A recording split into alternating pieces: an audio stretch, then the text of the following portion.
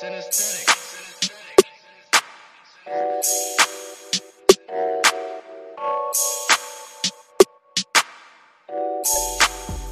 news, breaking news, everyday news on Prince Mila Entertainment TV. Subscribe to the channel, follow us on all our social media platforms on Instagram, Prince Mila Entertainment, Facebook, Prince Mila Entertainment TV. We're available on Twitter at PMilaENT. Follow us on Twitter and follow back.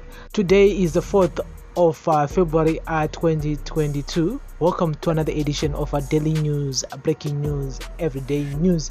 So guys, we keep on following the development in South Africa, and for our brothers and sisters who are living and working in the SA, and this year Pakaipa, and turning almost like 10 months now, and they got 10 months to go, and until those payments expired, and they want us to actually apply for mainstream payments, or else you need to pack your bags and leave Pakaipa. And so Zimbabwean students in neighboring South Africa have suffered a major blow after Pretoria withdrew a waiver allowing them to apply for permanent residence permits. Foreign students studying in areas of critical skills could apply for permanent residence before attaining 5 years post-qualification experience or without submitting testimonials from employers. But South Africa Home Affairs Minister MOTSOALEDI in a latest circular withdrew the blanket waiver, which was granted on April 21, 2016.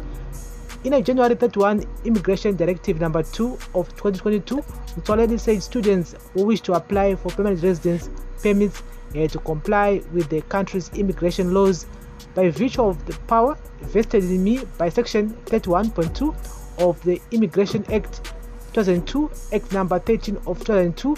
I hereby withdraw the blanket waiver, which was granted on April 21, 2016, which waiver allowed foreign graduates at South African tertiary institution that studied towards degrees in the area of critical skills to apply for a permanent residence permit without the need of first acquiring 5 years post-qualification experience or the need to submit testimonials from employees.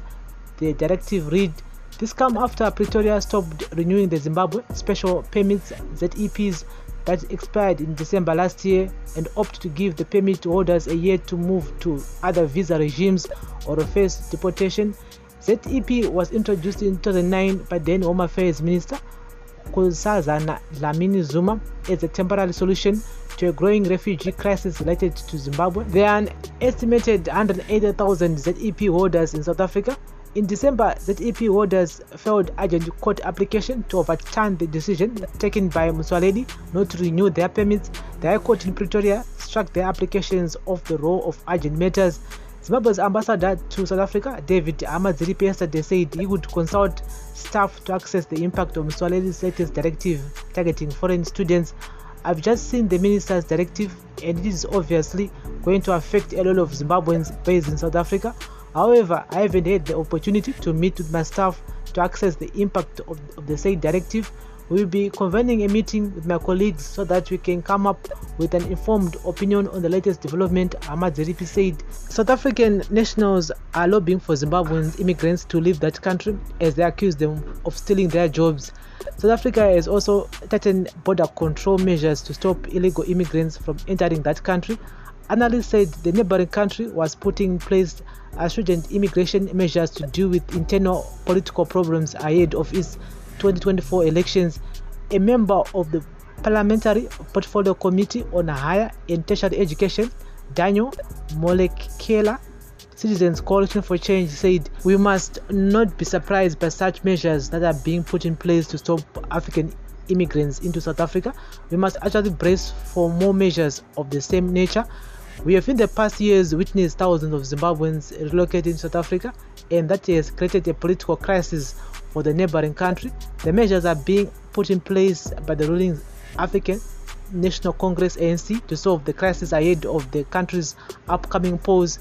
Some political parties such as Action SA and the Patriotic Alliance performed well in SA's November 2021 municipal elections after riding on the anti-immigration sentiment.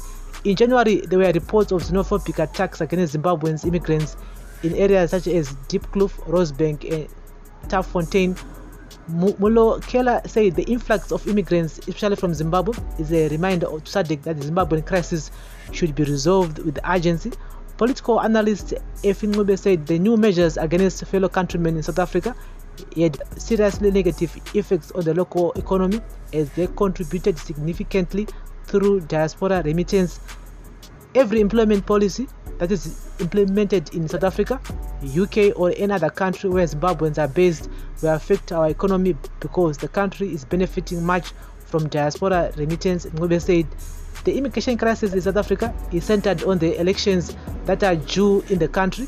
The ruling party is reacting to the extreme political groupings that have become very sensitive to the continued rise of immigrants in the country. ANC is adopting populist political policies to deal with its rivals and secure victory in the upcoming elections. Zimbabwe and South Africa are estimated to be around 3 million, and they got 3 million Zimbo'S in South Africa, and most of them they really don't have any legal papers. And so that's the main issue you can get on social media at the moment.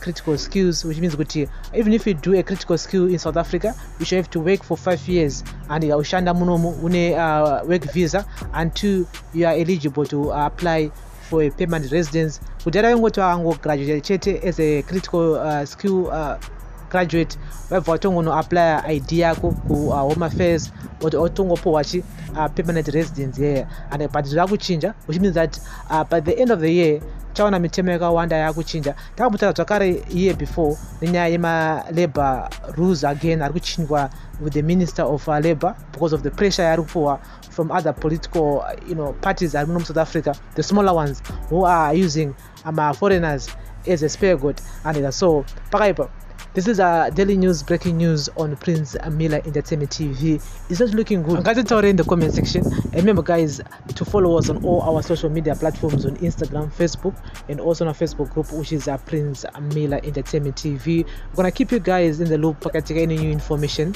regarding to the situation in South Africa. Kudzoka kwao kuno ku Zimbabwe kunzora kuti akusina mari ichatumirwa through mukuru kana kuti elopaisa kunenge kusina anything. And so we're gonna keep you guys in the loop here on daily news, breaking news, everyday news on Prince Miller Entertainment TV. So many children who are in the university and are gonna be affected, and those ones are who high school who are doing metric, and those are going to be affected again with this new directive yachinjwa ne Home Affairs Minister MOTSOALEDI. Of course, in Nikaya, they have to look after their own first, and before what I say susuma foreigners. And so ndokushinda kuita zvino, and you're going to see a lot of changes happening this year and early next year, and it's going to be a very difficult situation for more foreigners who wants to come and study here in South Africa. And so guys, thank you very much for listening and watching our daily news, breaking news, everyday news on Prince Miller Entertainment TV.